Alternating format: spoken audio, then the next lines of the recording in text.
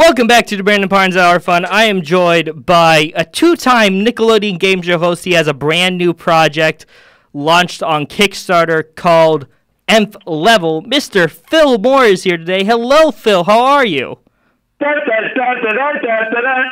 in talking with Brandon now. Man, I'm great. How you doing, man? Oh, I'm so happy that you did that because I was actually on YouTube right before trying to see if I could get the music. And I was just going to play and see if you would sing along to it, but you did it for me, so no problem. Listen, I read your mind. I knew what you wanted. I know what the people want. Yes. Bring it. Yes. So let's, of course, start with Nick Arcade. That kind of puts you on the map. I remember that was one. I loved every game show on Nickelodeon, but that was definitely one of my top 3 or 4. It was a great show because it was just so inventive and kind of going with what Nth Level, what you're promoting now. It was just video games at that time were very popular. Of course, they're very popular now with all the technology these days, but it was a cool idea to take a game show around video games. It was a super cool idea, and I've never really been into video games, but I love game shows, and taking something that seems cool, like video games for me, and then putting them in something I know I love, like game show, it was a perfect match. Well, that was the thing I think was the coolest about the creation of James Bethea and Karim Messef. I mean, they came up with this idea where they took something that was popular at the time. I mean, yes, it's grown now, but I mean, think about the first time you got a computer or the first time you went on the internet. I mean, it was kind of like that. It's popular now. We all use those things, but imagine the first time you got your hands on that. Yeah. But they figured out a way to be able to appease the hardcore gamer and the novice at the same time. Exactly. And that's what I thought was great about it. Because there's a lot of things, a lot of websites that I watch and a lot of websites I subscribe to, a lot of games that I play, and it's like two camps. There's the group that I play from time to time. I really do enjoy games. I really like them a lot. But there's no way I can go online and shoot them out in a group situation. And then there's the people who are like, I'm hardcore. I go online. My name is Battlekill, and I go and replay whatever, And so this show was able to bridge the gap between the two, And so whether you were a hardcore gamer or somebody who just had a good time playing games, it leveled the playing field. Definitely. And I think that's what. And then because it was using new technology, it crossed so many barriers that no one had ever thought of. Except those two guys from New York City. It was an incredible creation that I was just really happy to be a part of. Yeah, and I feel like every kid's dream at that time, and every kid who watched it, was dream to go into the video zone. Right. And of course, it was just a green screen, but the way they augmented it was amazing. Did you ever get to play the games in the video zone? Did you ever at all, like backstage or whatever?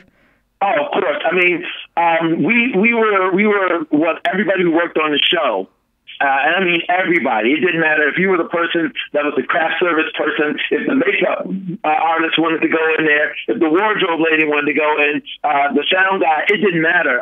They were always happy to let everybody run the game. Andrea Lively ran it. I ran it a few times to get a sense of what was going on. I mean, everybody wanted to do it just because of the same reasons that you and the people watching the show wanted to do it. But for me, it was a little bit of business involved in that because I also wanted to get a sense of what the contestants were going through. So as the guy outside, I could kind of help them along. Definitely. I could empathize with them because I knew what they were trying to deal with. Yeah. And I always found it interesting that even though they do get a chance to practice run the video zone, and I don't mean they got to run what was going to be on the game. Like if they were on a game and it was going to be whatever the 3 games were, they would run a different one. So there was no, everything was fair. They didn't get to practice their run on the show. They ran something from a previous game. Yeah. But it always surprised me that even though they got a chance to get oriented to it, it's something about being in that situation and hearing like the people cheering and knowing that the cameras were rolling, that it always seemed to make them nervous. And, you know, a lot of the comments I get from people, I've always been like, why didn't they just jump up? Or why didn't they just run? Or why didn't they just duck? Oh, my gosh, it was right there in front of them. But I think it's a different situation when you're in the midst of that moment and you know that there's prizes on the line, there's, you know, 300 people out there watching you, and, you know, there's something at stake. Yeah, definitely, because we had Mark Summers on, and I know you know Mark. We had Mark Summers on a few weeks ago, and he said the same thing when they would do the obstacle course on Double Dare. Kids would just freeze up. Right. Yeah. Yeah, but yet when you give them a chance to get them oriented to it, they do great. I mean, you know, they wouldn't have anybody. The whole process of getting contestants on the show was to make sure, you know, they knew how to play games, had a knowledge of trivia, they were good at answering Q&A puzzles and things. Yeah. And of course, we give them a run through, but you know, you go ready, set, go, and all of a sudden it's like, you know, when the lights came up. It's something about being in that spot that, you know, so for all the people who have made the comments and have made comments over the years, it really is something different when you're actually put in front of the cameras. Definitely. And, you know, and they count you in 3, 2, 1, and we start rolling, and you realize, oh gosh, this is the real thing. Yeah. You know, throws you off a little bit. Definitely. A couple more questions about Nick Arcade. In the video zone, one, because this is just from a fan's perspective, when they would, like, climb up something, like, go up, were there actually stairs in there? Yeah, oh, yes. I mean, anything you actually had to touch was real.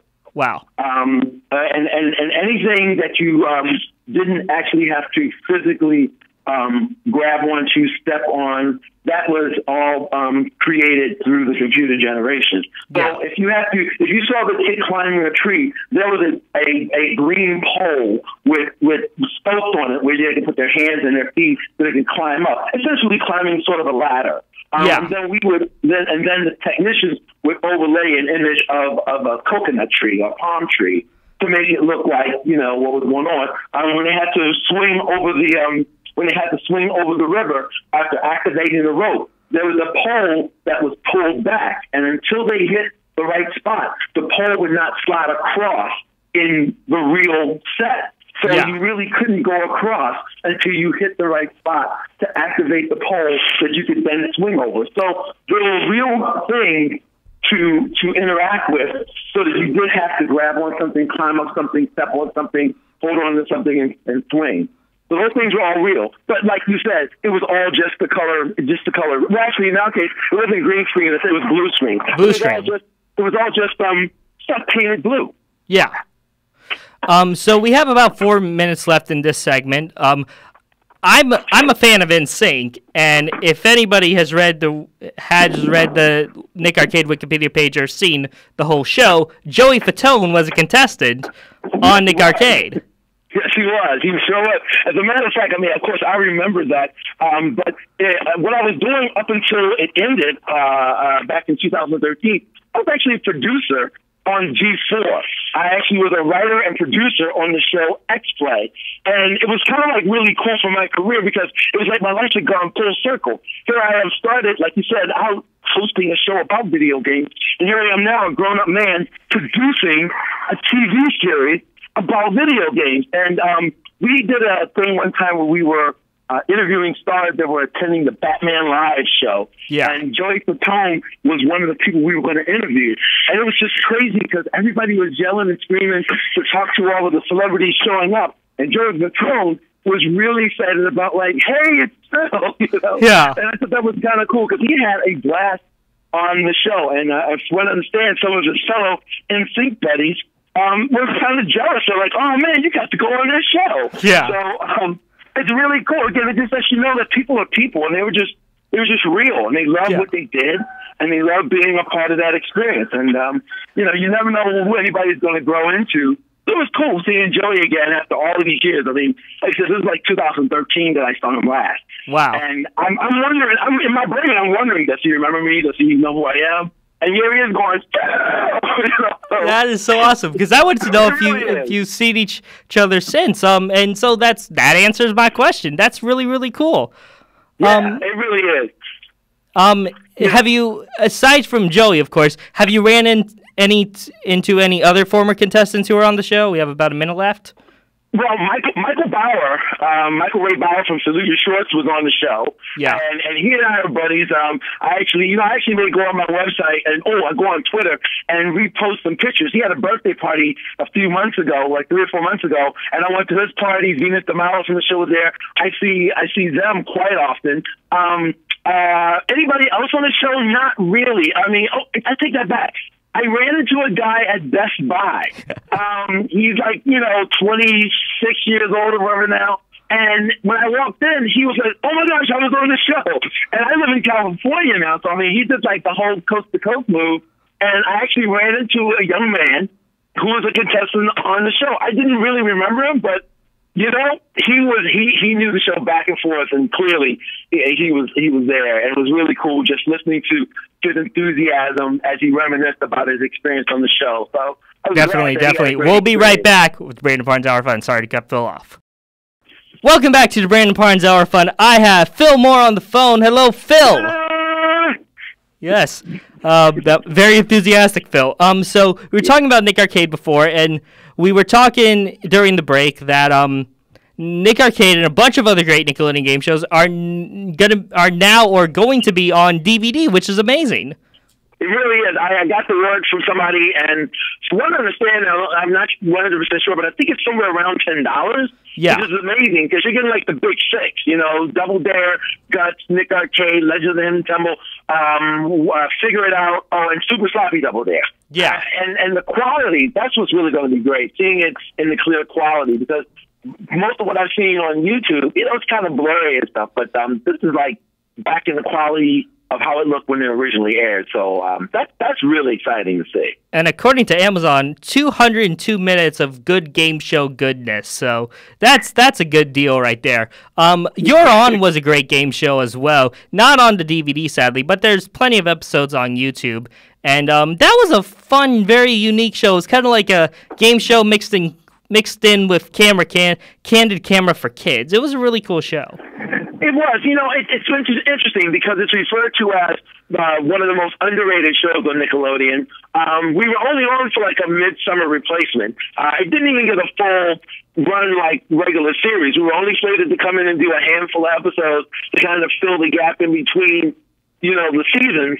And it was fun. I mean, I enjoyed it. I give my props also to Travis White and Vivian Collins, because they, in my opinion, had the business of the show to do out in the field with the contestants. I had a lot to do, but I was in the studio with the audience, and I mean, that's what I gravitate to. That's what I love the most. I love, just like chatting with you, man, interacting with the people, interacting with the fans. That's really what I seem to really enjoy the most. Out in the field, Travis and Vivian were dealing with what I dealt with on Nick Arcade, and that is taking two kids who have never been on television before and helping them be enthusiastic about doing these performances in order to win prizes. That's a more difficult task. But, people either love the show, or they're just kind of on the fence about it. But it was a nice piece of fun back in the day. And it's funny because I call that my later Nick era. Yeah. By that time, it was like, almost the year 2000. I think it was 1999. I got rid of the high top fade. And I pretty much look on that show like how I look now. Yeah. Yeah. Now one of the days of looking like, Carlton Bank. Yeah. Yeah. Or LeVar Burton. Yeah, LeVar Burton. Yeah.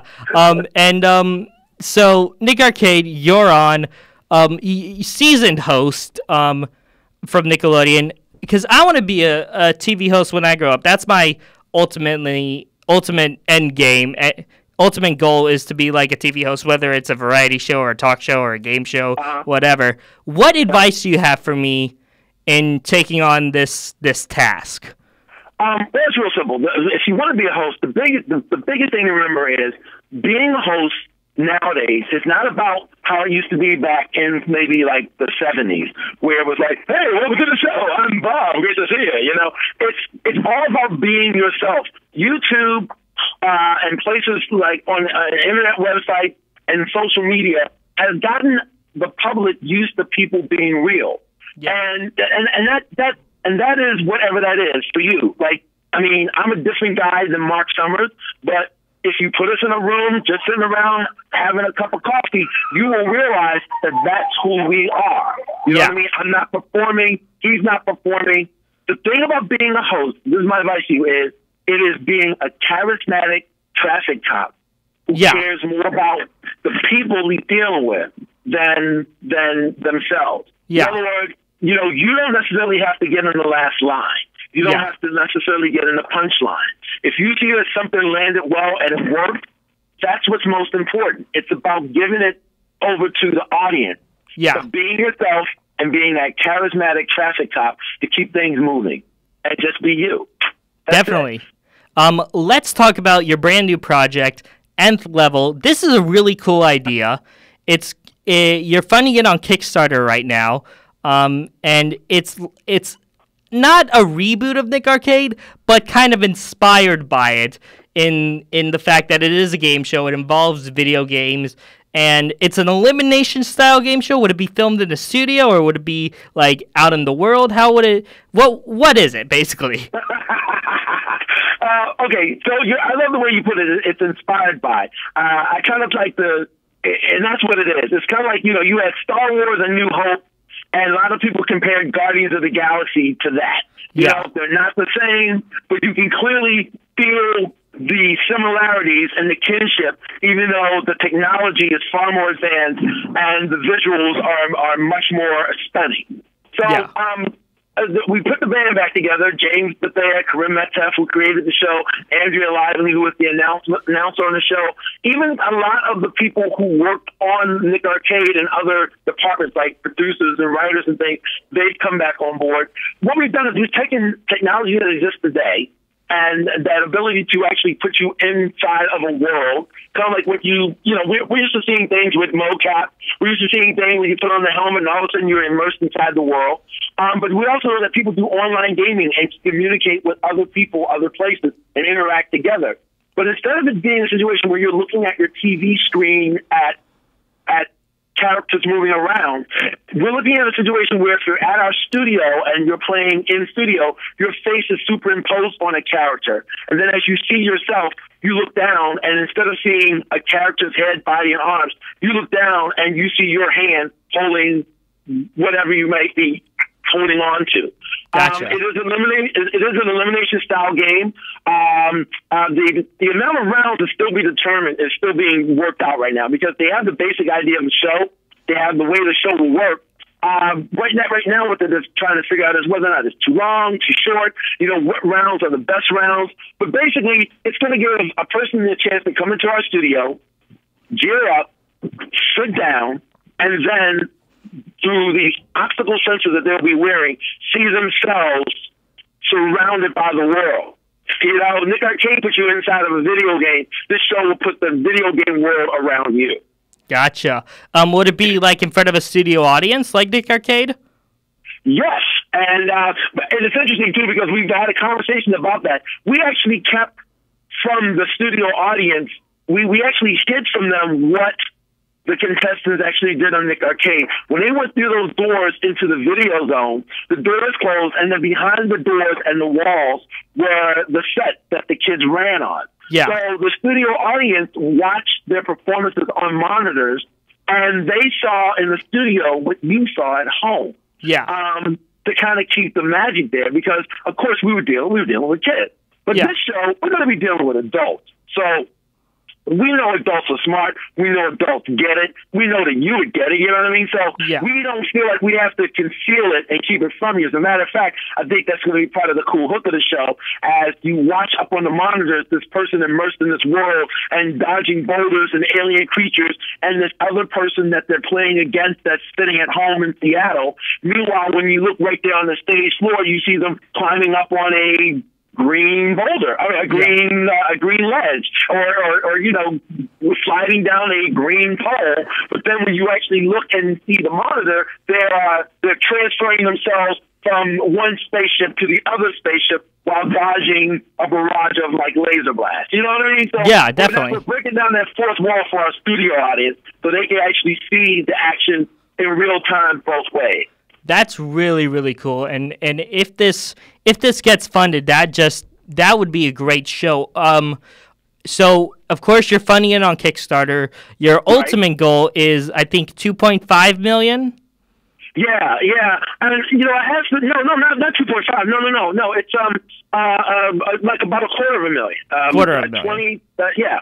And that's the ground one to get it up, to get the show started, to get it shooting, and get a few episodes in the can. So yeah.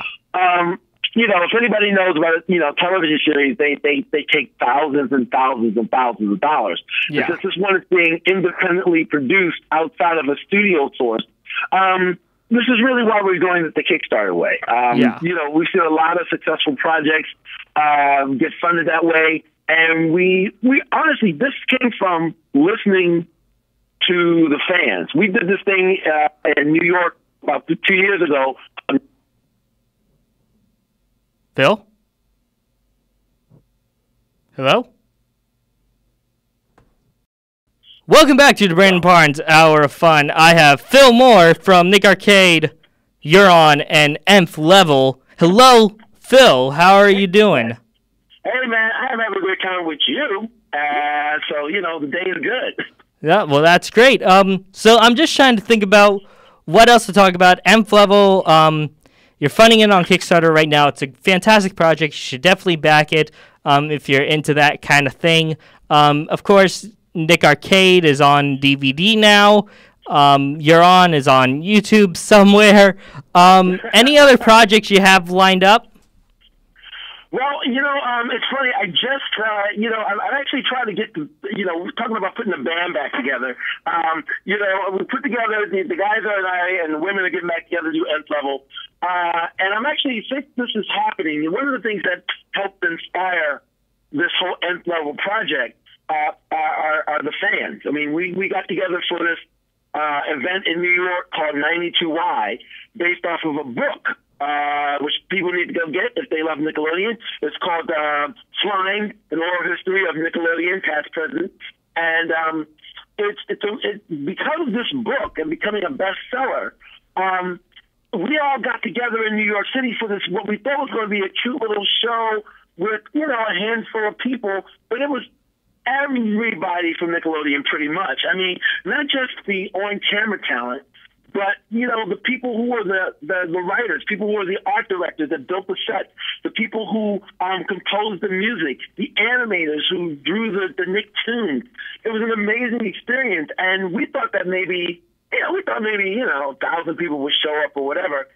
And it was standing room only. The fire marshal had to turn away so many people. I think in attendance it was almost 10,000 people. Wow. It was insane. It was like, it was kind of like when you see at Comic-Con when people go to Hall H for whatever. And what they would do is they would just rotate different panels. So like the Double Dare panel went out, the animated panel went out. We went out with a panel of a bunch of people from the various shows. I think we were out there with the people that did the Welcome Freshmen and Wild and Crazy Kids, and it was an amazing time. But as we began to talk and share our experiences that we each had over the last 20 years, and I'm not talking about this is what we're saying on stage. I'm talking about the people that worked at Nickelodeon and the other on-camera people. When we just talked and shared our experiences, the one thing that we kept hearing repeatedly was, wow, can you imagine what kind of show Nick Arcade would look like if it was being done with today's technology? Yeah. We weren't just hearing this from, the people that worked on Nick Arcade.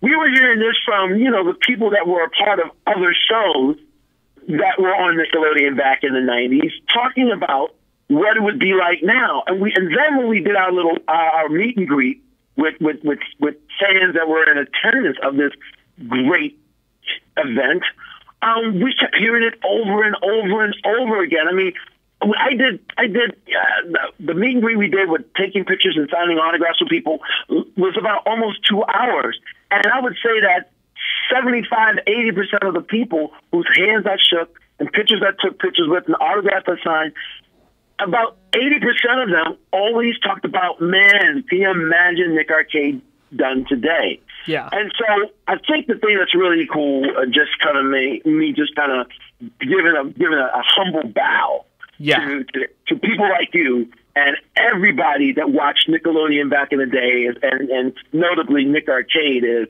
like, wow, well, thank you so much for loving the show, being fans, liking what we did. For us, it was just a fun day. Yeah. I gotta admit, I would say that's the word I would use more than anything else.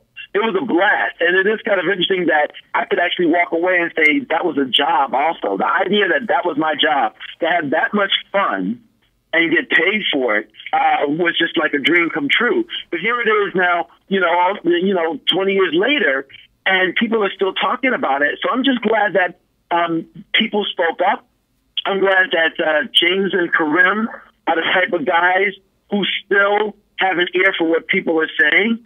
And I think all of us involved have a heart for the fans who are still fans today. So I really mean this genuinely. The fans are the inspiration for doing Nth Level. James and Karim, those guys are just computer guys, man. I think of James and Karim like Sheldon and oh my gosh, can't remember the guy's name. The two guys from the Big Bang Theory. Yeah. I think of them like those two guys, and the fact that they have ideas all the time. They are technical gurus, and so they've had this idea. But sometimes you think of things and you just put them on the shelf because you're thinking, well, it's not going to go anywhere, or who wants to see that? But after we did this reunion show celebrating classic Nickelodeon, it was clear that that's the one thing that just kept coming up over and over and over again. And that's when they said, well, maybe there is an audience for this. And so that's why this Kickstarter is really a reflection of what people have asked for. But at the same time, it's also kind of a request to kind of go, well, if you really want it, then we really need your support. Because to get this thing going, it's going to require the type of tangible support that we heard from people when they talked about just how much they loved the show. Definitely. And the notion of seeing something in the future. So I got to tell you, we're still going to be going out doing things now. We're talking about upcoming projects. I'm making more and more appearances now as a result of that one event. I'm getting out there, talking to the fans. I've done a couple of Comic-Cons. I did Stanley's Kamikaze. Awesome. I've got an 80s classic con coming up in Carson, California in August. And so I basically realized, wow, people really want to hear what's going on. I mean, that's why when you called, you're a great guy. You called and you want to talk about it. And I'm like, yeah, whatever you want to talk about. Ask me anything. I'll talk about anything. Because it was a great part of my life, man. A great part. Nickelodeon was so great to me. And the fans, the people that watched the show were so amazing. As LL Cool J said, I got nothing but love for him. And so that's what's going on right now. Aside with everything else, I'm producing out here in Los Angeles, California, for a living. I just finished producing a show for BET. I'm about to do some stuff for Fremantle. But those are great projects. Those are things to pay the bills. Those are things to help, eventually get other bigger projects up and on the air. But for right now, my focus is like kind of getting back in touch with the Nickelodeon people, the Nickelodeon fans. It's been such an amazing roller coaster ride, and then have it come full circle again. So I'm actually, for market calendars, I'll keep posting things on Twitter and on my Facebook fan page. About upcoming appearances that I'll be making, places that I'll be going, because it's such a great trip down memory lane. Definitely, really definitely. Is. And where can people find you? Where what are those links? What are those sources for Okay, so my Twitter is Fillmore for you. It's PHILMORE, the number 4, the letter U. On Facebook, it's my name, Phil space More, but it's the one that says fan page. I actually started out with just like a personal one, where I just kind of talk about, hey, today I went to Starbucks. Yeah. But I started one. It says fan page on it. You know you're at the right one because it's all capital letters. And when you click on it, you will actually see it as my cover page, the Nickelodeon set. Yes. So the Nick Arcade set. So you know you reached the right place. Those are two places that hook up with me. I respond to people that, a lot of people go, wow, you actually take time out of your day to respond? I'm like, well, I kind of wait till the end of the evening and respond to stuff all at once. But, that's my end of day. I'm not going to bed until I've responded to as many of the people who chimed in as I possibly can. Yeah, definitely. Yeah, and so but like I said, right now the big push, 10th level. We're trying to get it up. We're trying to get it going. It would be amazing. Yeah. To take the awesomeness created in the '90s and just revitalize it to the next level. Yeah, it absolutely would be. Take it to the nth level. Yeah, take it to the nth level. There you go. Yes. So I'm very excited. I hope it gets funded. Fillmore, thank you so much for being here. We have about 2 minutes left. Seen any good movies lately? Look, I just saw Avengers 2: Age of Ultron. Yeah, how was it? No spoilers, but how was it?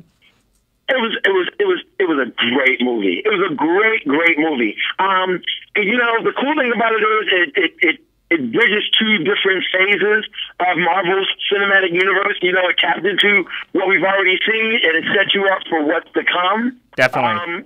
So it was a great movie. And I guess I'm not going to give any spoilers.